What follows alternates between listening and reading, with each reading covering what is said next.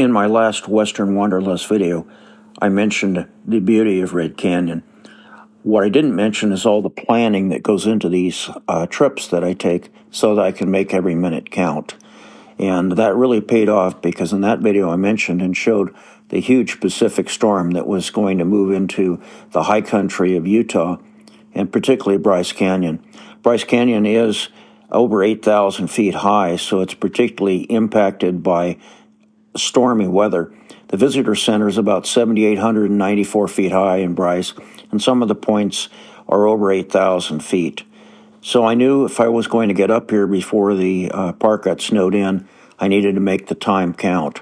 So I'm including this little excerpt from another video of mine that's showing the planning that goes in to knowing where to go and where to shoot photos from. These are just a few of the maps. I actually have a whole nother bundle of the maps that I used for the last month and a half photo expedition that I took in spring into early summer. And I wanted to show you that the maps really do have highlighting on them. I practice what I preach as far as making the navigation easy. Also, for some of these for photography over here, that they have scenic photography points mapped out in advance so that I can really utilize the time when I'm at these parks and these locations.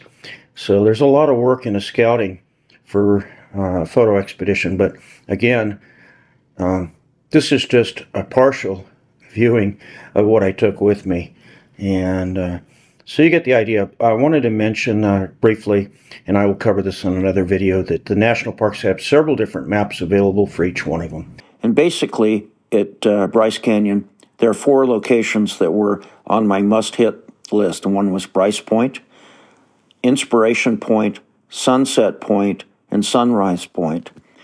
I actually thought that the views at Bryce Point were the best. I did make a brief foray up to Peria Point, or Peria View, and at that point the snowflakes were already starting to come down, so I decided it was time to leave and head out to try to get out of the highest country here, because I knew I had to go over the pass to get back to Cedar City, Utah. So please enjoy this. I'm going to try to just show some of the clips that I captured, some of the photos, and I really spent most of the time where I enjoyed it the most, and that was Bryce Point. Bryce Point has the rim trail, and I tried to spend as much time hiking the rim trail as I could.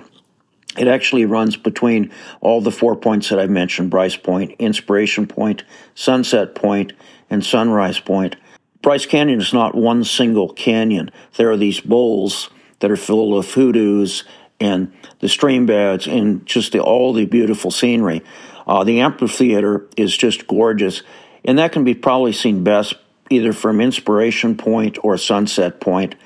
But the rim trail is really a requirement if you have the time. Unfortunately, I did as much as I could, but I was already starting to watch the weather come in and have an occasional snowflake already coming down. I did not want to get stuck in Bryce Canyon.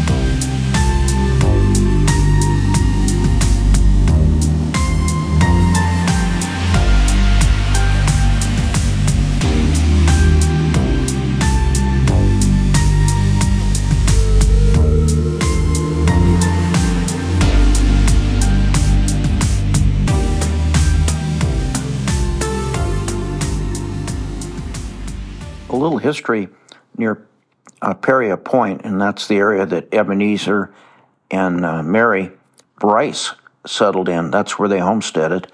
and there's a plaque or a sign that shows and tells a little bit about their story. Ebenezer was a shipwright, and is not known so much for his homestead cabin that they built, but the church that he was involved with building. It was made like an upside-down ship, using all his shipbuilding skills.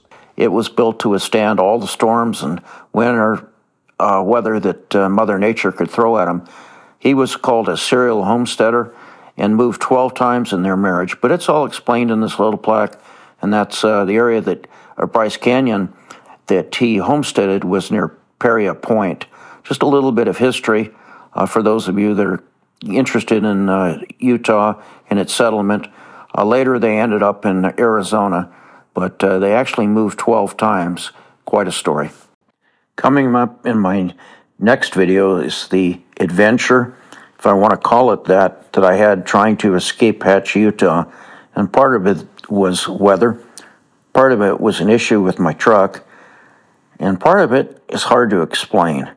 But that'll be in the next video. Thank you very much for watching. We really appreciate it.